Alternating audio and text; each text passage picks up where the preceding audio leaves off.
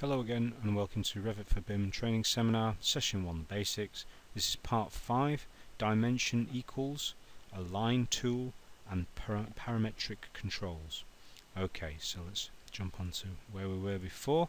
We've just been looking at duplication of doors and the golden rule of duplication. Okay, so I'm going to select one of these doors and delete it. And I'm going to click on the other one and I'm going to drag it to within a meter of that corner. So you can see some of the controls I have in 3D as well are similar to the 2D ones. When you see blue lines, they're called temporary dimensions. Blue dimensions, they're called temporary dimensions. They're just for control. Okay, we're going to look at a few ways of locking down and setting up a design so it's future editable. As I said before, editability is what the most powerful thing is within the software. Future revisions very quick and easy. So if you can set your projects up in that way, it won't be a big ask when you're asked to make some changes. Okay, so first things, let's add windows. Windows are very similar to doors. The only difference is they don't live on the floor. They live at a certain height above whatever your floor height is, whatever your datum is, whether you're on ground floor, first floor, etc. So what I'd like you to do to start with is, so click on, we'll just have a single pane of glass, and I want you to do something like this where you get some random heights and random spaces. Maybe add 5 windows in so you can see that they're all at different sizes. Now, according to my view cube, this is the south wall, so I'm going to go to my south elevation. I prefer doing this kind of work in south elevation. Looking at it in 2D, I find I've got better control that way. Okay, so the first thing we're going to do, we're going to lock these windows together, and we're going to lock them both vertically and horizontally, but the horizontal we will have an equal spacing and allow us to edit, and you'll see what I mean as we go along. Let's choose one window and select it. So let's choose the end one. Now sill height in the properties is currently 414 millimeters. Let's change that to 1100 from the floor and apply that. Okay, so we've got one object that is to the correct height. Let's call 1100 off the floor the correct height. We're first going to use a very important tool called aligning. So go to the Modify tab, and it's the large button here. And it's a very useful tool, useful in many different ways, but one of the key strengths of it is you can lock objects together using the Align tool, and that's what we're going to do. So this takes a little bit of practice, and I'm just going to change my wall type to something that isn't a brick. No, sorry, I can't use that one because it's too thin. Okay, so change to a partition wall. Okay, so I've just got rid of my brick. You don't need to do that yourself, but this is just for clarity. Okay, so again, I've got an object that is to the correct height. You can see again it's referenced to 1100 there. I use my Align tool, so escape a few times to make sure nothing is selected. Using my Align tool, I'm going to turn on multiple align because we've got more than one object we're going to align with this window. If it was just one object, I didn't bother with this tick box.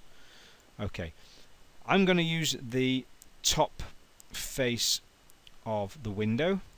So the top point of the window, you can see it's highlighted in blue. I'm going to click once, then I'm going to find the top of that window, I'm going to click again, and then I'm going to lock one to the other.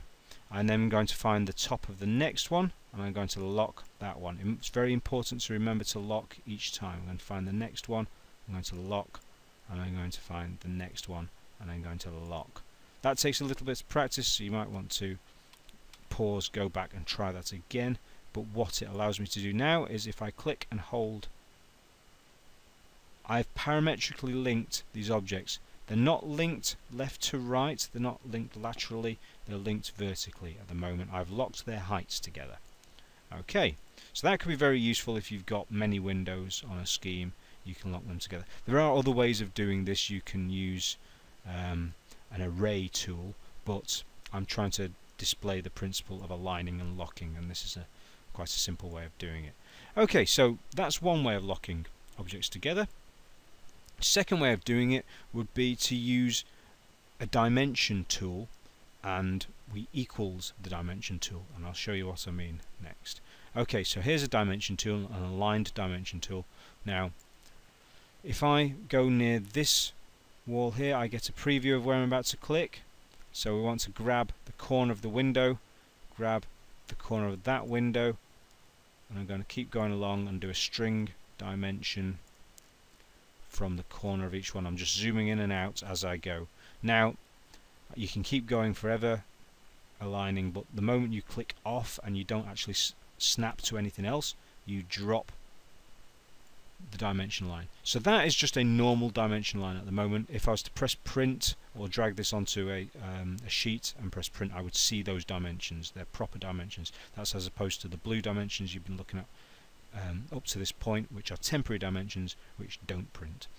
Okay, the thing to look at and what we're going to do here is, okay, that's given us a list of numbers, and I can change those by clicking and dragging if I wanted to. I've just deselected. That's not what I wanted to do. Okay, what I want to draw your attention to is this underneath here.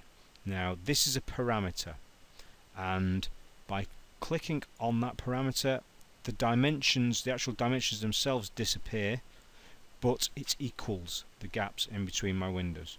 So it's important not to go click, click, click, click, click, click. I've seen that done before. Then this doesn't work. You need to find the corner of each window to do this. So what that means now is my windows are aligned vertically, so the spacing is always going to be the same, and I could control that by clicking on that dimension and say I wanted an overall distance of 9,000. I would always get a good spacing, but you can also see that my height is locked from the previous aligning lock that we did. So that's a great way of aligning tools together. But to go back to the duplication issue from previously, what would have happened to one of my work colleagues if they had aligned the top of those aligned things to there, excuse me, vice versa, aligned the top of the door to there? That might be a relationship that they like. Now if I duplicate and change the height of my door, you're going to also not only mess up their doors, you're going to mess up all of their window alignments as well. So you can see how this duplication issue is a very important issue. So if you've missed that one, go back to the previous video to go over duplication. Okay, so that's the end of this video. Please find the next one. Thank you.